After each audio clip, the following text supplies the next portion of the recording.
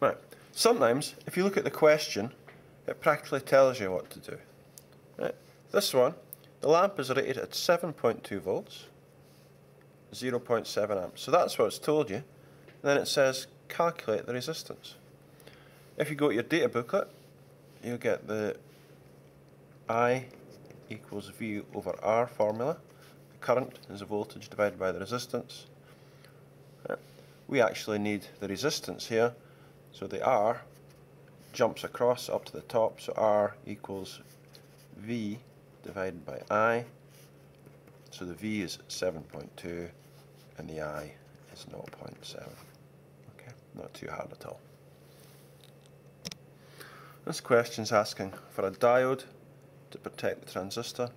The diode protects the transistor from back EMF. The back EMF is generated by the relay. This resistor here is protecting the base of the transistor from excessive current flowing down here. So the diode protects the transistor from back EMF, and this base resistor, especially if that's a variable resistor, that variable could be adjusted down to 0 ohms. So that would mean if that resistor wasn't there, that would just be 6 volts straight onto the base, and that could blow the transistor. So the diode protects the transistor from back EMF. This base resistor protects the transistor from large input currents. Right, this question's asking to explain how the circuit works. Okay. So here we have the sensor. Okay. Now this sensor is a light dependent resistor. So when the light goes up, the resistance goes down. Right. That there is the voltage out of this potential divider. Right. The V out, the voltage at the bottom here, is the exciting one. That's the voltage that gets passed on to the next component. So as the light level went up, the resistance went down. V out will go down as well. The V out is following the resistance of the sensor in this one. Okay, so in the light, V out is small. The other way to think of it, in the dark, V out is big. So in the dark, the transistor will switch on.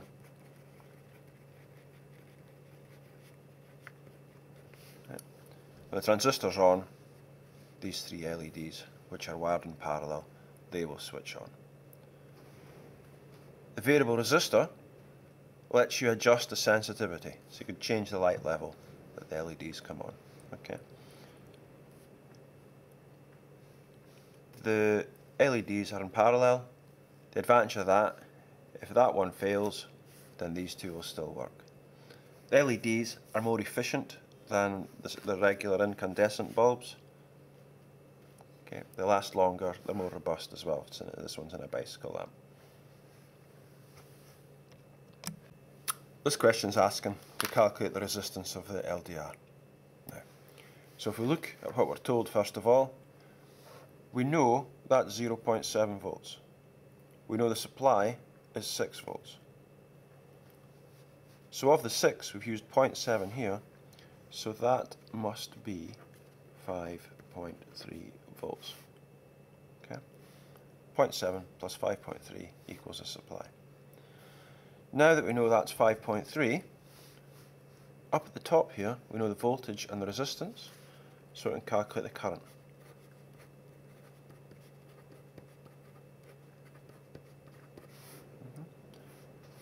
And that'll be in milliamps, because that's in kiloohms. If the resistance is in ohms, the answer's in amps. If it's in kiloohms, the answer's in milliamps. Okay, now,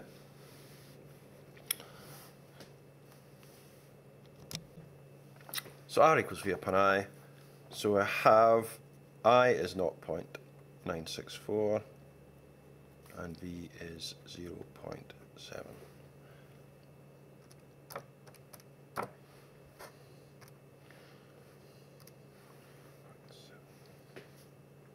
So R equals 0.726K.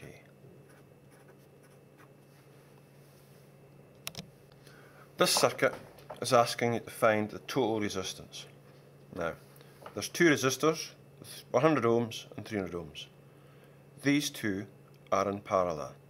Okay, if you imagine the current coming out of here, going through the switch when it's closed. When it gets to that node, the current has a choice. It can go that way or it can go that way. Okay, so these are in parallel. So two ways of doing it. You can do R1 times R2 over R1 plus R2.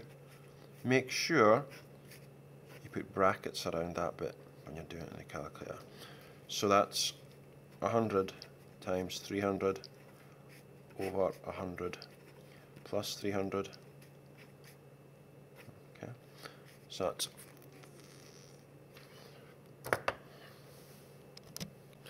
that is 30,000 over 400.